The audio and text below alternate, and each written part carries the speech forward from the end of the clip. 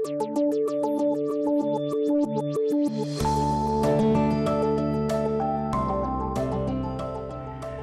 back to For Your Child's Health. With me this morning is Dr. Bert Lubin. He is Senior Vice President of Research for Children's Hospital, Oakland. And right now we're discussing curing childhood illnesses and the latest breakthrough research. I'm going to jump right to it's in the headlines about stem cell research. I mean, it's very controversial. You're not doing that there. You're doing something else, non-embryonic. Okay. Explain to me. I'll be happy to try to do that. So non-embryonic means that we're using stem cells that are isolated from the umbilical cord blood or from the placenta. And we've just discovered that we can isolate large numbers of stem cells from the placenta. Since both of these tissues are normally discarded, none of the ethical questions or concerns are raised by doing this. And yet they're as effective. We know the cord blood cells are extremely effective. In fact, our program and many others in the United States have demonstrated that you can cure diseases like sickle cell anemia and thalassemia with a stem cell transplantation. Okay, we have to roll back just for a second because sickle cell anemia is a blood disease that affects the population as well as thalassemia. And just give me a brief background on that before we jump ahead to how we cure it. These are blood diseases. In the case of sickle cell anemia, it causes the red blood cells to undergo an abnormal sickle-like shape. They stick in blood vessels. They cause organ damage, stroke, and severe anemia. In thalassemia, children don't make blood cells because of a genetic defect and need to be transfused monthly for the rest of their lives and given a drug to get rid of the extra iron they accumulate as a consequence of the transfusion. So they're both severe diseases that require a lot of medical care and that shorten the lifespan. And so the idea here is to stop it before it becomes a problem? So we have started a program where we collect the cord blood from a brother or sister of a child with this disease, and if it's similarly matched, we transplant them and indeed cure them.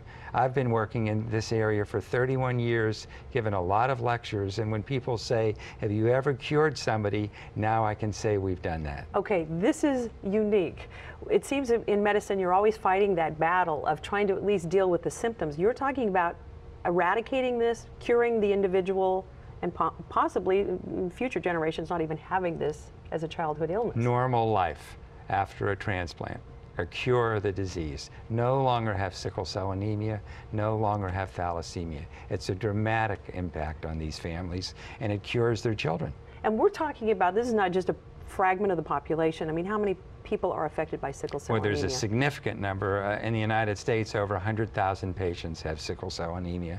And in California, there's a very large sickle cell population, and we have a major program on sickle cell anemia treatment at the Children's Hospital in Oakland. Okay, and thalassemia?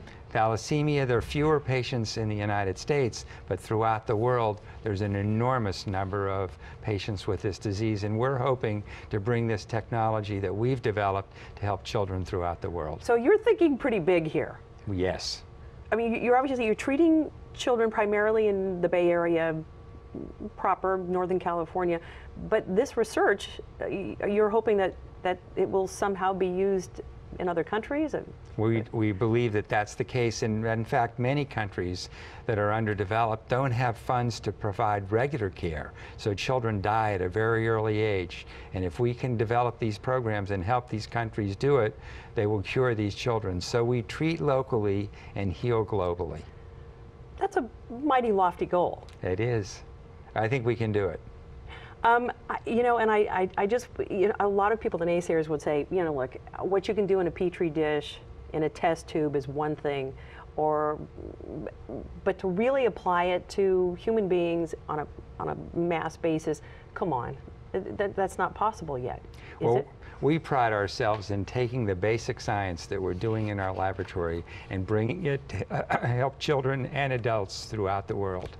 And again, this is this is on an individual basis. Kids can come in, they're being treated, they have the transplant, and what's their success rate? The success rate is about 90%, 92% children are cured following this.